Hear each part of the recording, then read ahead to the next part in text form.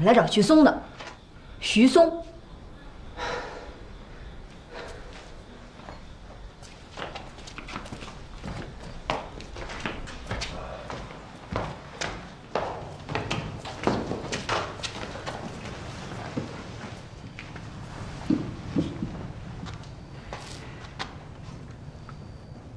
窦春英，我们有事儿找徐松要谈谈，请你回避一下。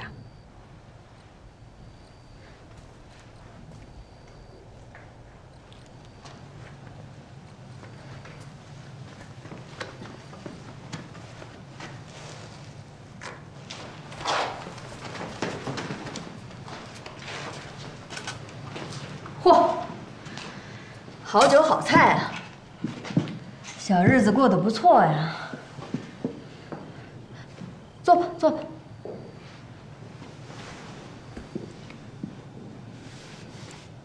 对了，郭小凤呢？啊，她在，一直都在呢。黑土匪没来接她？来了，他们在下工。徐松，我今天来找你呢。 是因为郭小凤跟我说，家属队就在这个后院，可窦春英说没有，所以我得问问你，家属队到底在不在这个后院？不在。真不在吗？你要不信的话，你们可以去搜搜看。我上回来搜过了，没搜着。 那就是不在呗。可是郭小凤为什么一口咬定说就在这个院里呢？这那天我们跑散了之后，是先来过这个院儿，后来董兵说这个院儿不适合家属队待在这儿，说待不长久，所以又转移了。郭小凤她只记得先前的情况。你为什么没跟着走呢？孙志坚说我是国民党。徐松，你难道不是国民党吗？我可是亲眼看见你穿着国民党的狗皮了，你怎么解释？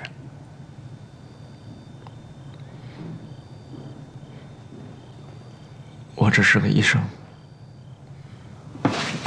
狗改不了吃屎你！我告诉你，我不管你在哪儿当医生，我现在只想知道家属队到底在什么地方。说。我不知道。老队长，冷静。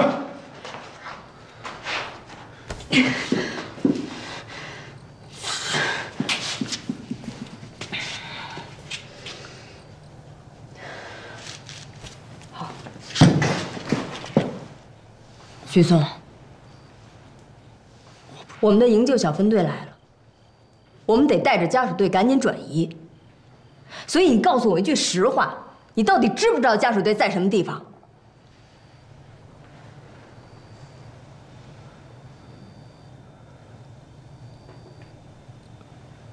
不知道。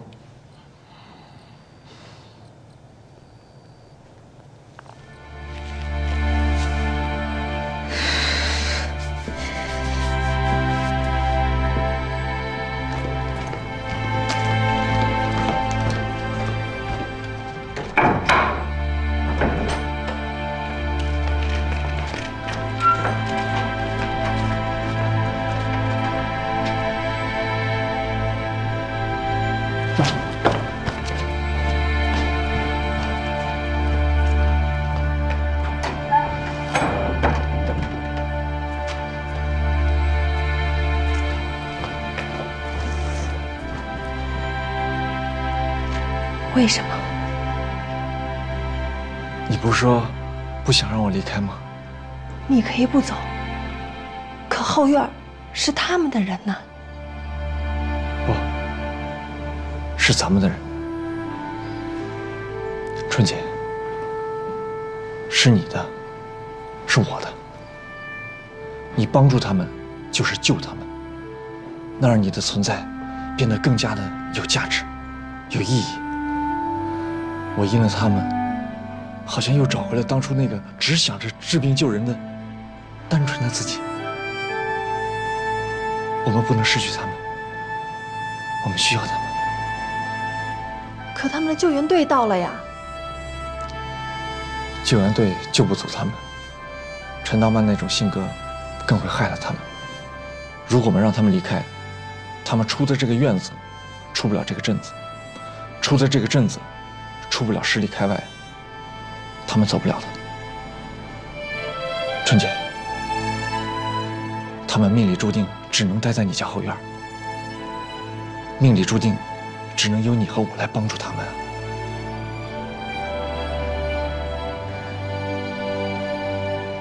你决定了？嗯。你呢？好，我听你的。走吧，回屋吧。谢谢你啊，春姐。谢谢你。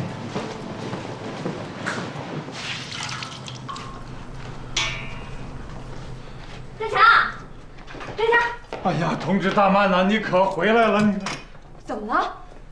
突然发烧啊，也不知道是怎么回事。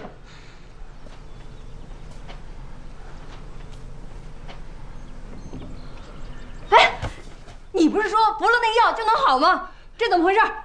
命肯定是保住了，可是他身上应该有子弹啥的，没挖干净，化脓了。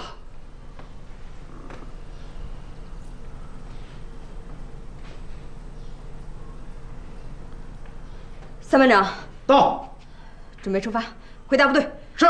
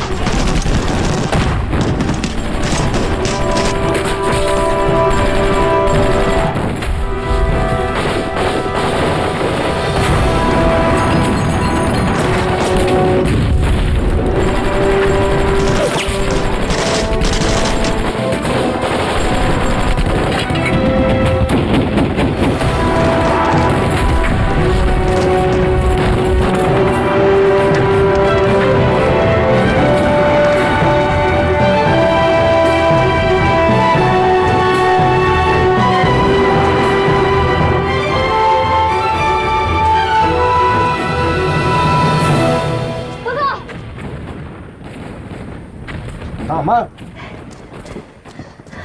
报告首长。好你个陈大曼啊！来得早不如来得巧啊！你是不是嗅到了这个硝烟和战火的味道了？啊！我告诉你，养马河战役刚刚打响。真的，太好了！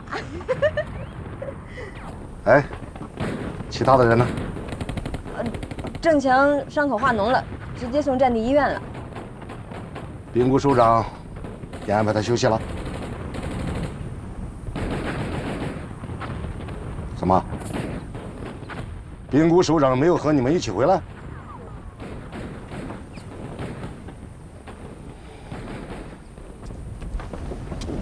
报告首长，兵部首长和家属队丢了。这叫什么？你知道吗？这叫失职渎职。这不叫犯错，是犯罪，对革命的犯罪。首长和家属队丢了，你自己竟然跑回来了，我简直是看错了你。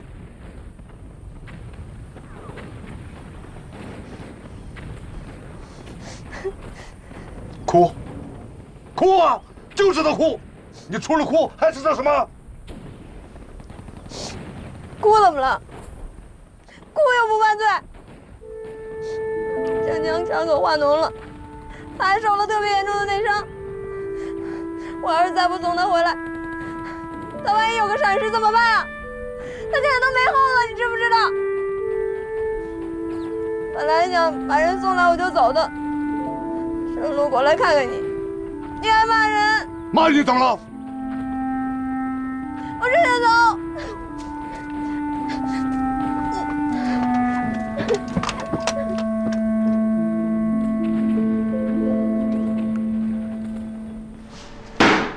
敬礼！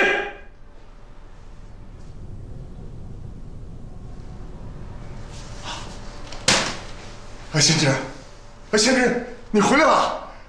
哎呀，贤侄，你可回来了，太好了，太好了！军座，部下是负荆请罪来的。哎，咱们都是为党国效劳，何罪之有啊？部下抗命不为，理当治罪。哎，贤侄啊，都过去了，全都过去了。我也是为你好，你想一想，如果你有什么三长两短，我如何对得起你大舅呢？啊，谢军座。除此之外，部下还有一大罪过。我6连在王陵村与上司苟团长火并，此罪重大，请军座制裁。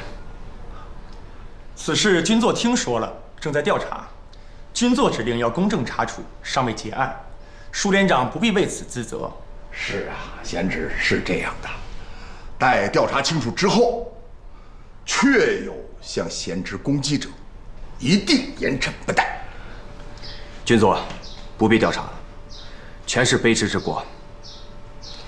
不顾袍泽之情，兼有犯上之罪，请军座制裁。哎呀，何罪之有啊！贤侄啊，你今天这是怎么了啊？这么一副乖巧温顺的样子，脑袋没有受伤吧？啊，军座，我诚心诚意向您请罪。贤侄啊，你不要在老叔面前继续使用这个激将法了。我也知道，心里很清楚、很明白啊。向你大舅转告，就说我张某人一定严惩苟富贵。军座，您误解了，我的意思恰恰相反。我想请军座做个和事佬，由我摆酒设宴，请苟团长和10里长一同小酌几杯，摒弃前嫌，齐心协力，共赴军座，以成大业。好，好，贤侄真乃好人也。如此说来，正好罗参谋就在下宫，由他来代表我，你们尽可把酒言欢，握手言和啊！贤侄，如此做真是高明之举呀！好，谢军座。好，慢点儿。你说什么了？输得起要请我吃饭喝酒？是啊，寇团长，军座呀亲自给我打电话，叮嘱我呀，让您老一定要参加。老弟，我求求你，求求老哥吧！老哥上有80岁老母，下有妻子儿女，你这都说什么呢？就是让你呀去赴宴，去喝酒。我知道，那是上路的酒啊！你这真想多了。输得起说了啊，他想跟你啊冰释前嫌，举杯一笑泯恩仇。他想跟你啊握手言欢，共赴军座，报效党国。真的？真的？那我去喝酒去。啊？啥？宴请？俺看8成这是鸿门宴吧？一定是，这小子没他妈什么好心。好小子，敢跟俺玩这一套，俺去。俺倒要看看他是怎么个鸿门宴？犯不上，明摆在这儿，去就主动上门了。怕啥？人家这可是宴请，俺要是不去，会被别人瞧不起。瞧不起总比没命强。谁没命还不一定呢。关键是没邀请我，那我咋跟着你去保护你啊，大哥？嘿嘿。古有关云长单刀赴会，今有俺石海山双枪赴宴，怕他个鸟！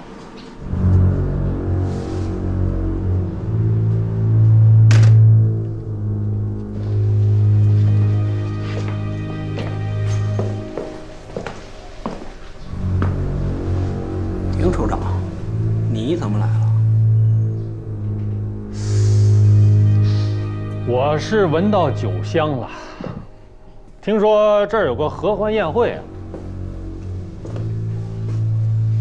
是有个合欢宴会，是输得起张罗的局。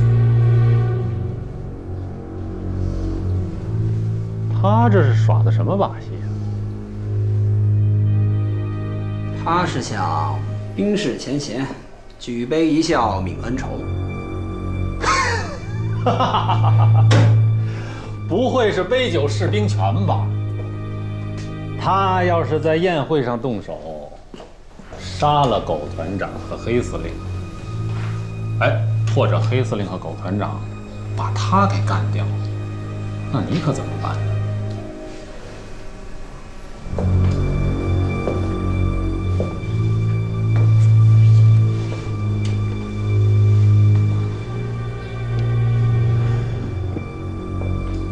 黑司令和狗团长这两个人的用处可大了，千万不能死啊！黑司令的老婆知道共军家属队的下落，而狗团长则知道他老婆的下落。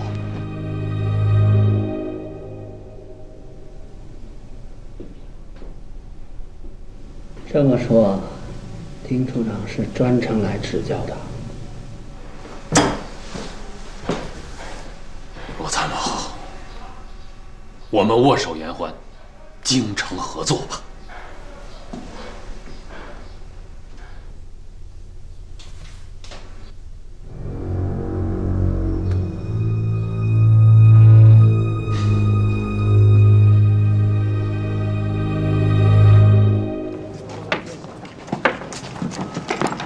老张，来接一下。这杯子洗干净了吗？洗干净了。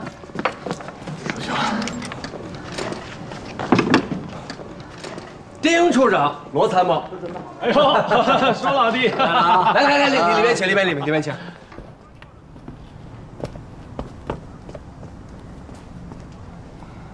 啊，哈哈，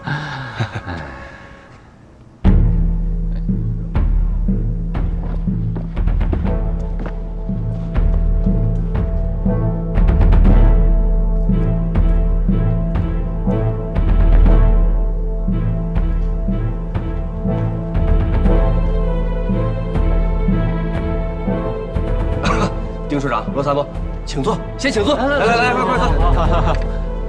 石旅长，请坐，快，来，石旅长，团坐。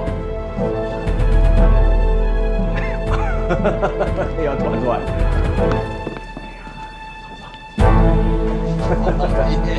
哎呀，团坐。好，伤好了点吧？出座。罗参谋，何司令，快坐，道去。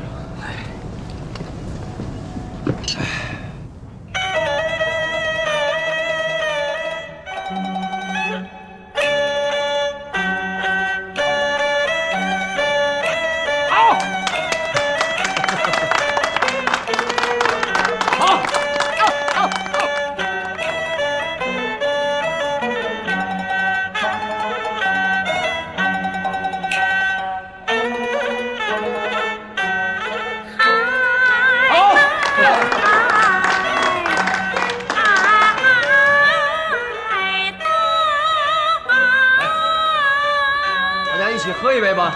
来，边喝边开心。来。哎。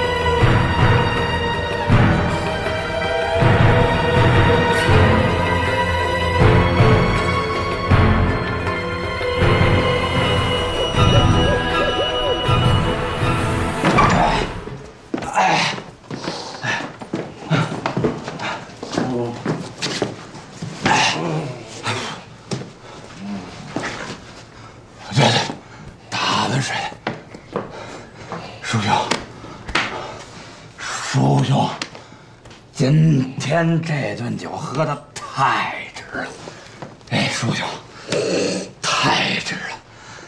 军座，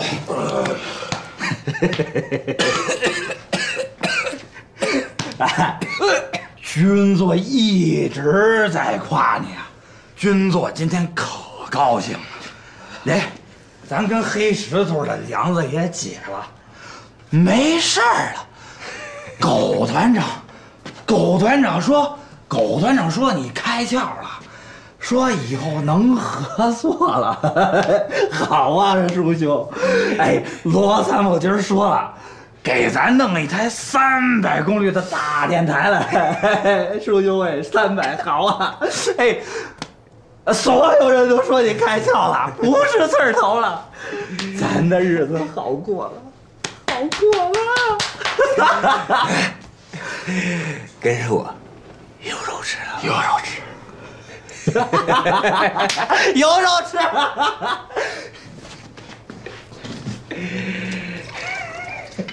好啊，叔兄。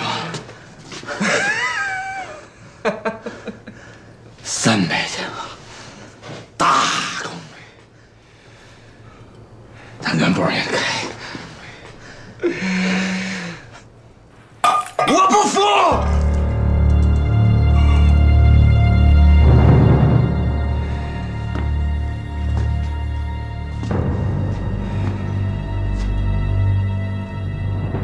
输得起！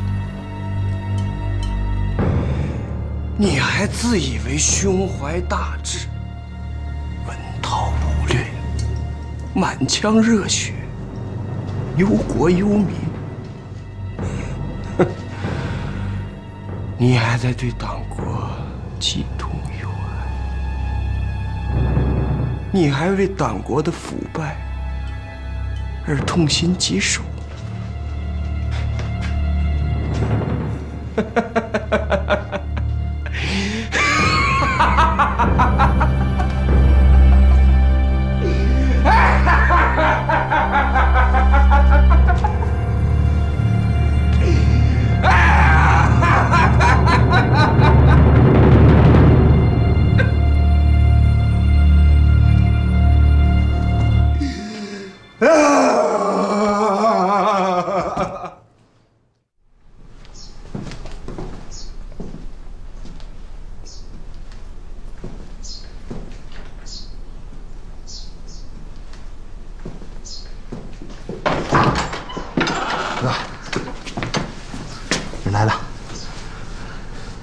有人盯着吗？没有，半道上劫来的。好，出去守着。哎。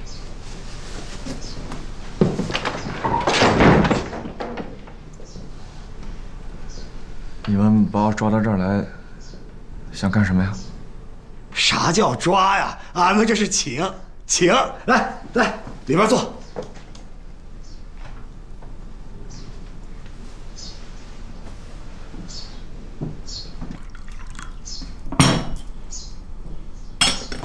喝点茶，请。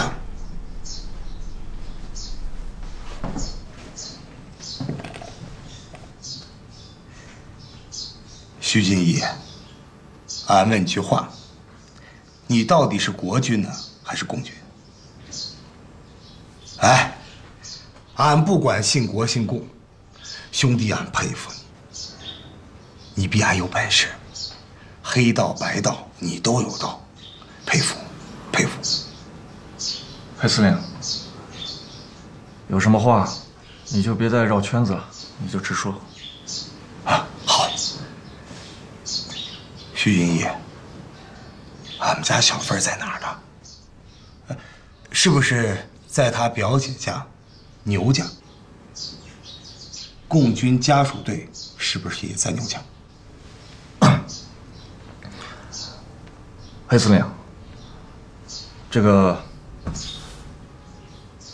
罗参谋当时是亲自搜查过了，而且那么多人在场，大家也全都看到了。这个事你也知道，你也在场。行了，徐医生，俺俩别打哑谜了。俺是土匪出身，这些俺都清楚。这一带，一般人家都有地窖和暗道，更何况牛府这么大的宅院。俺是国军，可共军对俺有恩，你徐医生对俺也有恩。俺不想与任何人为敌，也不想卷得太深。俺只求要回小凤，要回怀着娃的婆姨，俺们走得远远的。黑司令，你是只在乎你的婆姨吗？我看你只在乎她肚子里的孩子吧。在乎孩子咋了？那也是俺婆姨怀着的孩子呀。好一个你婆姨，你根本就不懂得疼你婆姨。她的身体和精神正在承受着巨大的痛苦，你只要孩子，我看你真的都不配再叫她回去。俺要个娃咋了？俺的婆姨给俺生个娃咋了？俺黑石头是土匪出身，可俺为啥当这个土匪呀？俺是不愿意受别人欺负，俺不愿意跪着活，俺愿意站着死。俺没干过伤天害理的事儿，没做过绝户事，俺就得有后。俺就是要个娃，俺就是让所有人看一看，俺就是有娃了。这说明俺黑石头没有伤天害理，俺黑石头当土匪，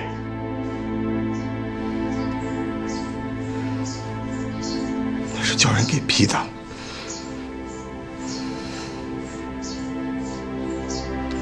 叫人给逼的。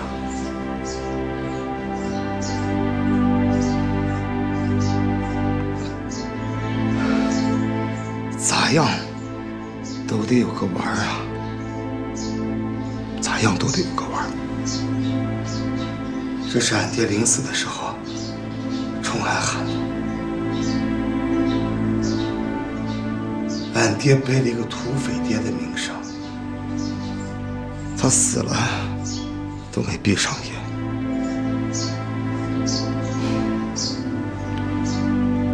俺给俺爹送粮食，俺爹是一滴都不沾呢，宁肯去吃野菜，吃野菜。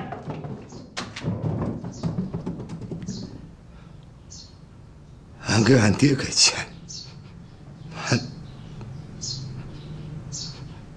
俺爹说俺脸上，他说会脏了他的手。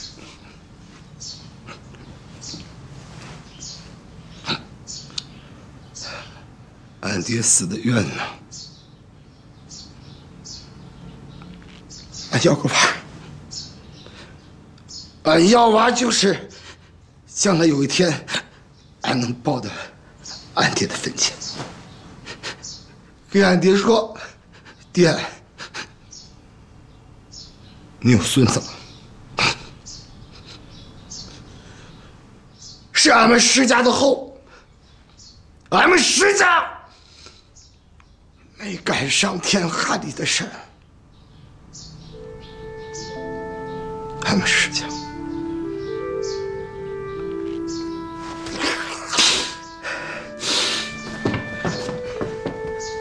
俺只要俺家小芬儿，你把小芬儿给俺带她远走高飞，俺保证绝不伤害你们家属队，绝不帮那个狗日的丁处长抓住大姐。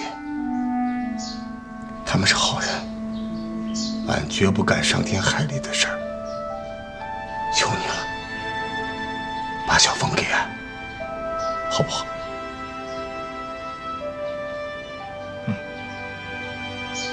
答应了，你答应了，你真答应俺了。那啥时候走？等我安排吧。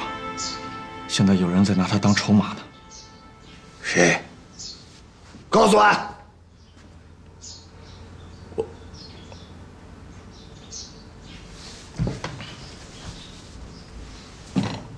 等我安排。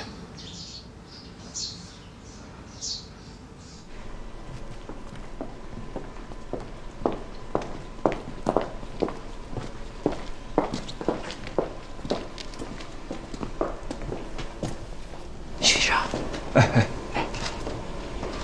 我有事跟你说。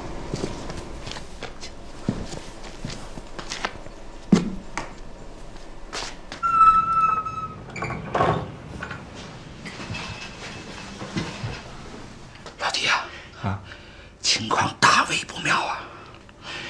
那个张军长以我负伤为名，已经由他的亲信罗参谋带领了我的3团团长，把我架空了，而且那个舒德奇肯定会卷土重来，老哥的日子不好过呀。凶多吉少，所以咱们要提前行动。提前啊？啥行动？我不是早告诉你说，我攒了一些金条吗？啊，咱找个日子一起跑，拉上那个营村，咱们走天涯唱大戏去。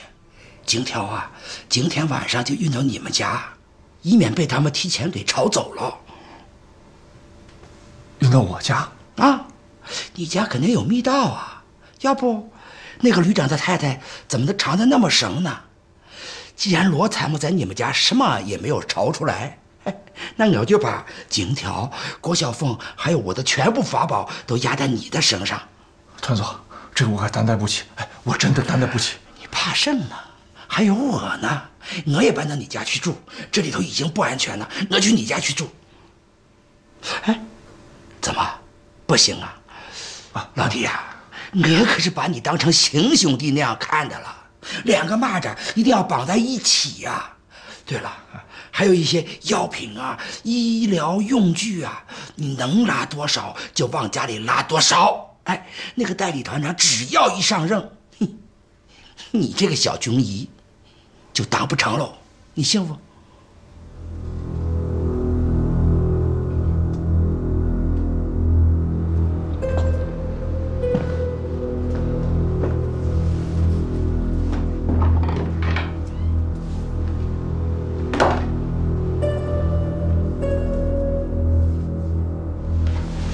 累了吧？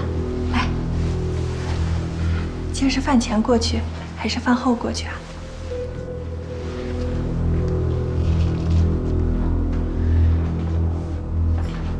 许嵩，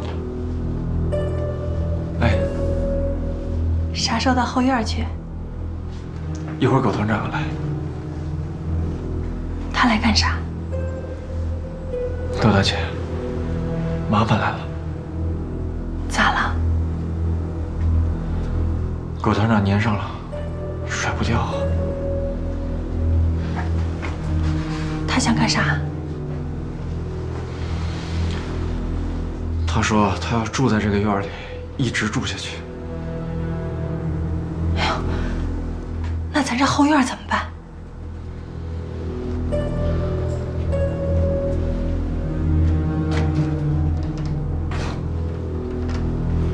我还以为后院过关了呢。这个咋办呀？早知道就要趁他们把家属队带走了。哎呀，现在可咋办？那就除掉他。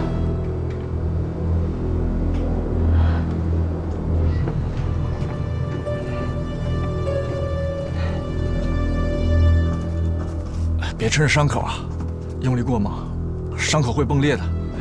没事，干什么都费劲儿。就是啊，扛金条不费劲儿，多重都扛得动。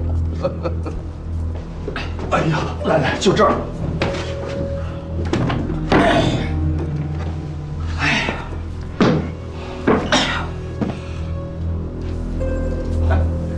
你家这地方不错嘛？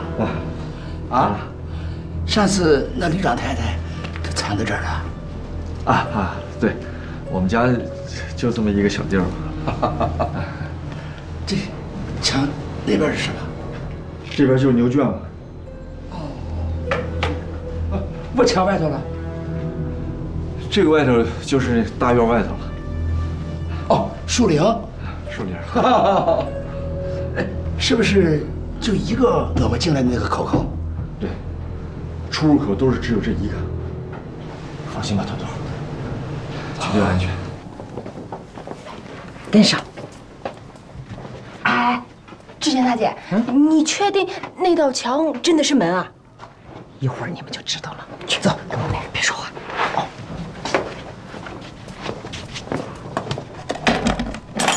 兄弟，你看，这是圣。哎呦，我的妈！再看，这是圣。我辛辛苦苦一辈子攒下的都在这儿了。哦，我能放行吗？团座，你就彻彻底底放心吧。这个地儿，天知地知，你知我知，放在这儿，绝对是安全的。天啊，还有他，除了他之外，绝对没有任何人能进到这儿来。放100个心。追！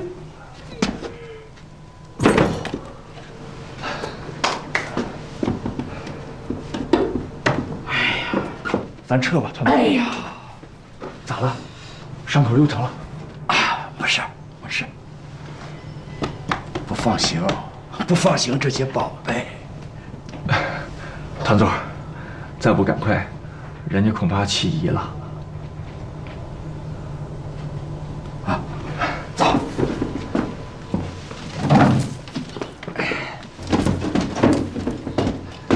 放100个心啊，还信不过我吗？